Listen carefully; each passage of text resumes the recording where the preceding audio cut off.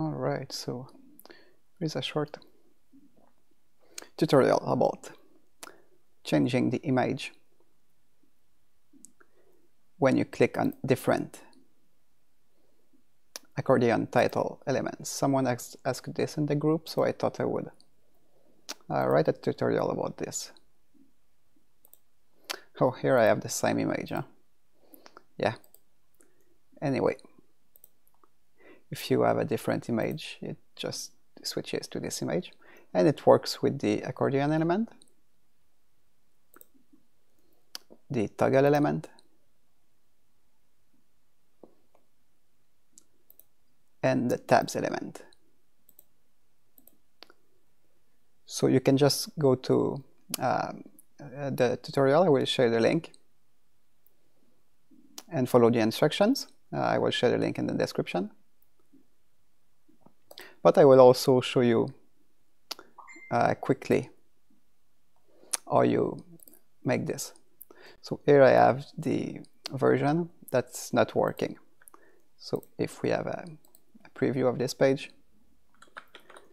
let's refresh to get the CSS right. All right. So here it's not working. Well, it turns out it's working. Maybe it's because I haven't updated yet.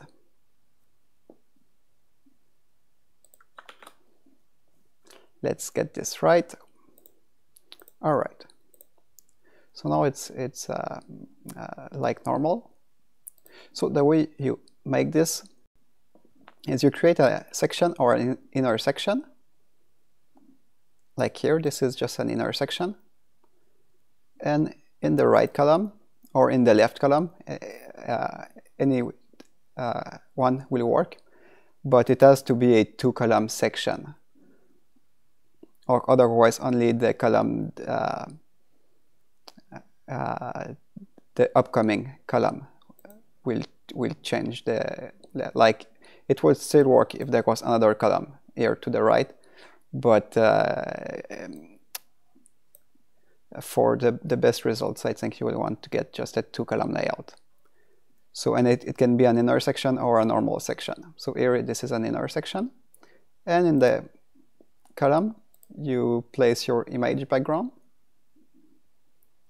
and optimally you would set it to center, no repeat, and contain.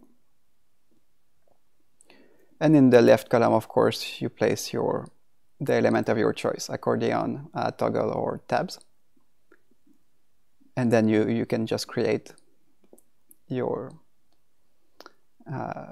tabs and column content the way you want.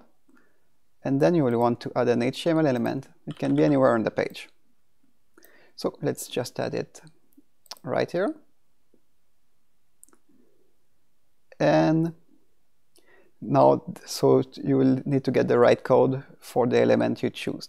So there is a snippet of code for the accordion element, a snippet for the toggle, and a snippet for the tabs element. So here we are working with the accordion element. So let's just get this code. Now let's bring it here. And the other thing you will want to do is to edit the links here to your images. So this is the other important part. And they are in order. So when the first link here will be linked with the first accordion element, and so on. And for everything else, the code will take care of itself.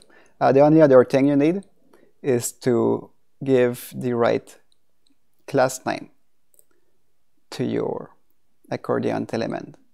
So you go in advanced, and here you need to call it accordion switcher for the accordion, and toggle switcher for the toggle element, and tab switcher for the tabs element.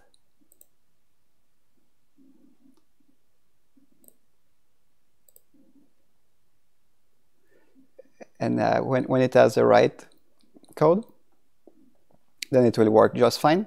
You need to keep in mind too that it will work with the 3 of them on the same page, but it would not work with 2 different accordion elements on the same page with also a switching background image on the other column. So for this, the code would need some modifications. But you can have one accordion, toggle, and tabs element with an image that changes, and that will work fine. So that's it, and here it's in the tutorial, of course. So here are the proper class names that they need for the code to work. And now if we go back here and we refresh the page, and we added the code for the accordion element, so now it works. And we didn't add the code yet for the toggle element or the tabs element, so it doesn't work. So if we wanted these to work, because we already have the right class names in place, so we could just go in and copy the code and then go back to the HTML element and go at the bottom and paste it. Ideally, you could merge these 2 scripts together, but you cannot merge the functions together. Here is the function, so this cannot be merged. So the only thing really you could merge would be like to remove the script tags. So, and the use strict also is not needed because it's already at the beginning. So like this, you could merge it like this, and that would work just fine. And now we added the toggle element code. So now this one should work also, and it does.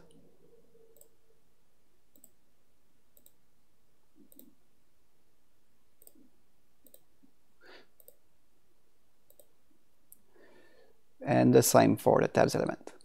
So that's pretty much it. So I hope you enjoyed, and thanks for watching. Don't forget to subscribe.